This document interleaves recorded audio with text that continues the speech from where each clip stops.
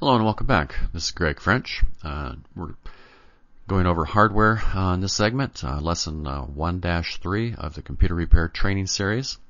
I want to draw your attention again to the computerrepairtrainingplus.com website where you'll find some additional resources. Motherboard components used for communication among devices. Traces on the motherboard or any circuit card can be either data paths or power. These are small or very thin copper foil paths that move data around the board, or power. Usually the data is in a group of probably at least 8 lines, and they're very small, where the power lines are generally a little bit larger. But if you ever get your hands on a board, you can turn it over, and usually on the back side you can see these lines. Data bus is a bus that carries data. It can be either 8, 16, 32, 64, or 128 bits wide. We'll talk more about that. Main bus. The main bus or system bus and memory bus. Communications with the CPU, memory, and chipset. So this is a pretty important bus because all the important or all the fast data is moved from the memory bus through the chipset. System clock pulse carried by a line on the motherboard. Now, the system clock is real important because that is the clock pulse that everything needs in order to synchronize with the CPU. Now, this is a diagram of the Intel Extreme. There's some things I want to point out on here. We've talked in the last lesson about the North Bridge and the South Bridge. We said that the North Bridge connects to the video on the left here and to the RAM memory on the right. South Bridge connects to everything else. But I want you to look at the bandwidth here. We've got 8 gigabytes per second bandwidth for the video card coming into this North Bridge. And then we have a front side bus going to the CPU that's 8 gigabytes wide. So theoretically, this 8 gigabytes could pretty much saturate that front side bus. But then we have another 10.7 gigabytes over here that would easily saturate that bus. And then plus another 2 gigabytes coming down here from the South Bridge. So if we take 10 and 2 and 12 and 8, that's 20.7. So we could easily overrun this bus. But I want you to look at the new i7 core bus. Here we've got 2 processors. We've got memory on this side and memory on this side. The bandwidth for this triple channel memory is 32 gigabits per second. We have another one over here, 32 gigabits per second. So that memory bandwidth is huge. Let's go back to our other diagram. You notice here's the memory. It's 10.7. So we're going from 10.7 to 32, almost 3 times the bandwidth just for the memory that feeds the processor.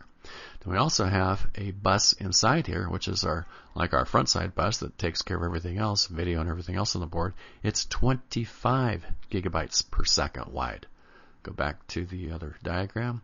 The video on here was only 8 gigabytes. So we've got 3 times the bandwidth for also the video card. So this i7 core is a huge improvement for performance for the computer, and it's really helping us to move to the next level. Motherboard components used for communication among devices. Clock speed is measured in hertz, cycles per second. 1 megahertz, that's 1 million cycles per second. 1 gigahertz, that's 1 billion cycles per second. It's pretty phenomenal how fast these computers run. Common ratings for motherboard buses, 1066, 800. These are some of the older ratings. We're seeing things improving. Range of CPU speeds, 166 megahertz to 4 gigahertz. Buses for expansion slots, PCIe, PCI, AGP, and ISA. ISA is pretty old.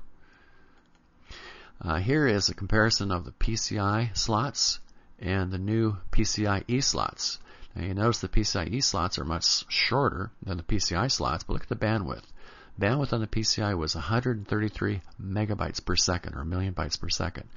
The new small PCI slots are 500, about 3 times again the bandwidth just in these little slots.